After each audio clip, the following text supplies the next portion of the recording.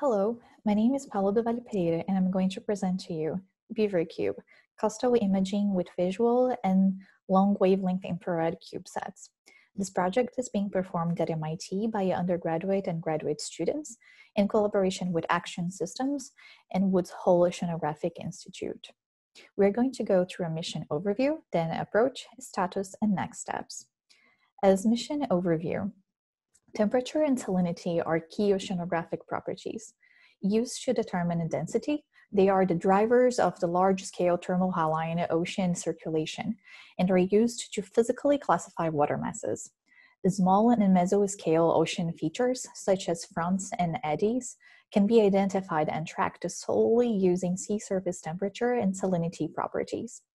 The synoptic simultaneous measurement of thermal, bio-optical ocean properties, and salinity through an optical proxy from a CubeSat can address a multitude of important oceanographic topics for both basic science and naval applications. The algorithm to perform this from a CubeSat leverages statistical relationships between salinity and co-varying bio-optical properties, such as absorption by colored dissolved organic matter. The majority of spaceborne optical oceanographic parameters observed from CubeSats rely on products related to atmospheric correlations to provide useful data. BeaverCube is a student-built 3U CubeSat to take the first steps to develop and deploy multi-band imaging sensors that can help obtain the necessary corrections and determine to what extent supplemental data will still be required for atmospheric correction. BeaverCube will measure long wavelength infrared emissions of sea surface and cloud top, using that data to calculate temperature. BeaverCube will also do visible images to measure ocean color. With this data, we hope to collaborate on the scientific study of Earth's climate and weather. Previous measurements from large satellites are accurate, but it's expensive to deploy such satellites, what results in a small number of satellites in orbit, yielding limited observation frequency and location. Besides the weather measurement at relatively low cost, BeaverCube will also demonstrate the use of TILD, ionic liquid electrospray propulsion technology with Axion for conducting a translational orbital maneuver to extend the mission lifetime. BeaverCube is also a great educational exercise, and it's being designed and built by undergraduate and graduate students at MIT. The top image on the right shows Landsat 8 true color image showing water discolored by excess soil, sediments, decaying leaves, pollution, and other debris after Hurricane Florence. The bottom image shows a combining visible and infrared data to show colored dissolved organic matter in the water. Depending on the amount of dissolved particles, the water in natural color imagery can appear blue, green, yellow, or brown as the dissolved organic matter concentration increases. Future missions with BeaverCube will expand the correlation measurement with frequency and coverage, and also plan to use shape memory alloy deployables in space.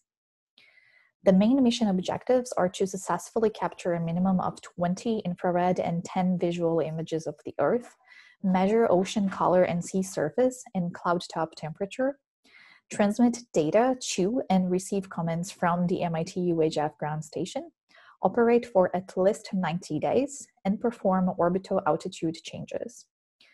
BeaverCube is going to be deployed from the ISS through a NanoRex deployment, which is going to be done at an altitude of 405 kilometers and an inclination of 51.6 degrees. The operations of BeaverCube are going to be comprised of image collection, beaconing for GPS data, uplink and downlink from the MIT UHF ground station, propulsive maneuver, and end of life. A high-level CAD can be seen in this image, and the outside box is 10.3 centimeters by 10.3 centimeters by 34.05 centimeters. For taking pictures, we'll have the cameras pointing to the Earth, and to downlink, we'll have the Z-axis pointing the nadir direction. This image on the right shows the components inside the structure of the CubeSat, where you can see on the top, we have the payload with the cameras. On the middle, we have all the boards comprising of the command and data handling boards, the thermal boards, the GPSs, the attitude, the power boards, and everything else. And also we have the batteries. And then on the bottom, we have the propulsion unit. In BeaverCube, we are developing not only the payload and using the propulsion, but we are also developing all the other components of the CubeSat. We are developing, for example, the power subsystem, which is mostly composed by 3 solar arrays, the entire power board, and the batteries. And this is a high-level block diagram of what we are developing in the satellite. We also have a high-level data diagram because we are also doing the command and data handling. We are also doing our own board, and we are using mostly 2 Raspberry Pis to do the computing in our satellite. We know, we already mentioned, that sea surface temperature is an indicator for temperature anomalies in the ocean and can be used to forecast storms and climate change trends. And we also know the ocean color is used to measure phytoplankton concentration in regions and can also indicate the biological productivity of the region. It can also be used to track the colored dissolved organic matter and can be used to track surface current patterns. And what BeaverCube is using to perform these is using 2 thermal infrared cameras and 1 visual camera to detect high spatial and temporal resolution images that measure both the sea surface temperature and the ocean color.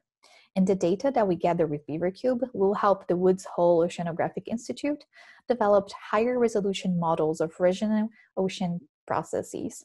These models could help with weather forecasts and help predict migration pattern of marine life and help local fishing industry.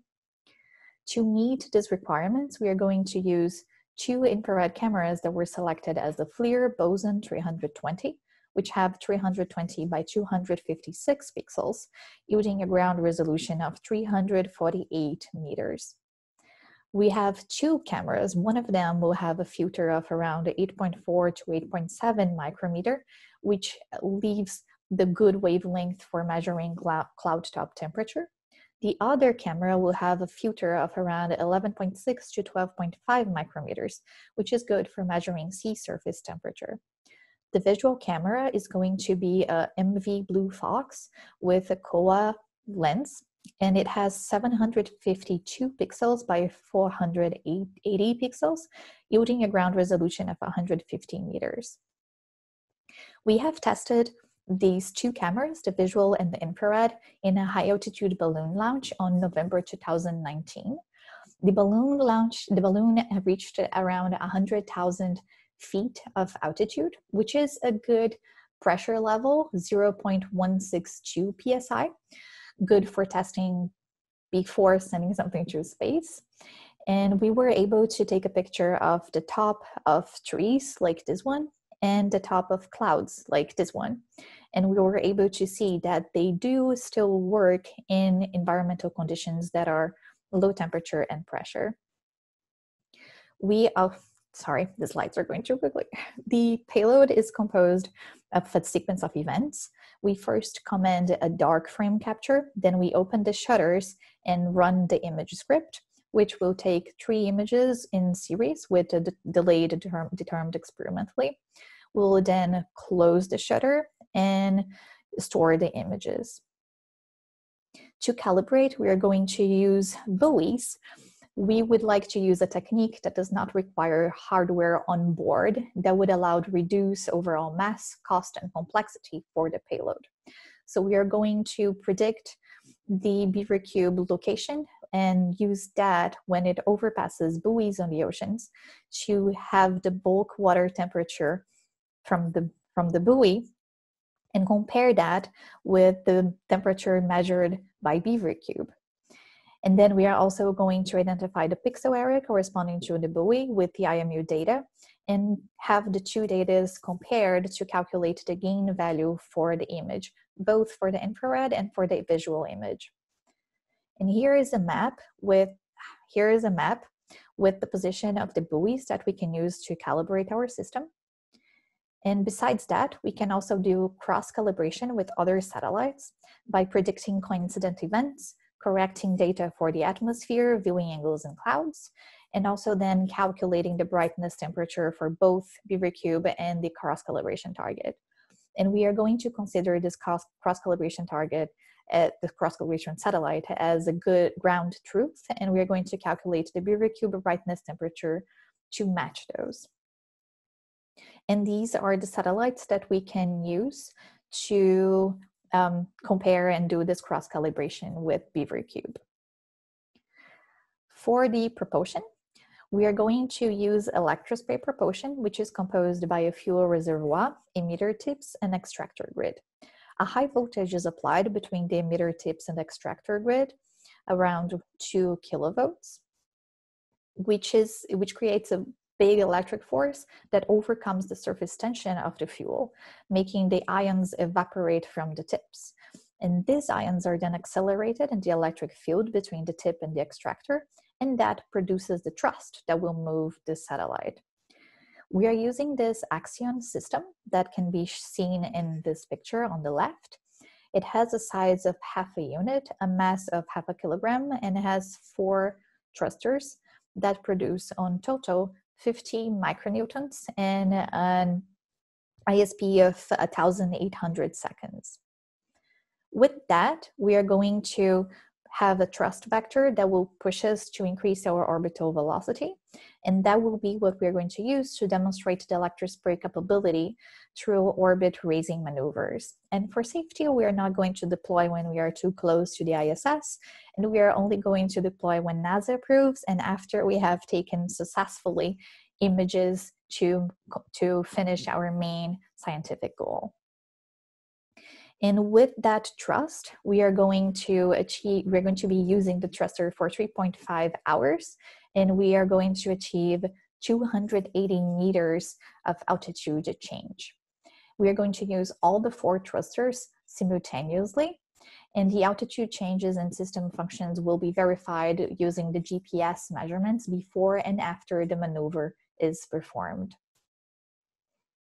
The status that we are currently, as of the week of April 21st, all the engineering model COTS components have been ordered. Most engineering model structural parts have been sent to machine shops. Many of them have arrived, and fit checks have started. On the images on the right, you can see the rails and the top cap from the satellite, with also a lot of mounts being fit checked for the first time. You can see an infrared image from one of our cameras, and you can see 2 of the boards that we are developing for the computer. On the software, preliminary infrared output image driver is done, and we are currently writing the power and comms codes. For the testing, we have already performed subsystem acceptance testing and inter-subsystem functional tests. We are currently doing integration and functional tests, and we are soon going to have a test readiness review. After that, we will be ready to do a bakeout, another functional test, thermal cycling test, and vibe test. Meanwhile, we are working on doing simulations to make sure that the satellite is going to withstand the thermal testing and the vibration testing. An overview of the milestones. On May 2020, the fit check and main components are going to be done. We are also going to do a TRR. Then the mass mock-up vibration test will be performed. Then on June, we'll have the space vehicle integration completed. In July and August, we're going to do the thermal vacuum test. On August, we'll do the vibration test. September, we'll do the handover to the launch service provider. And on late 2020, we plan to launch. So thank you so much my mouse is going wild. Thank you so much for listening. And if you have questions, please contact BeaverCube staff at mit.edu.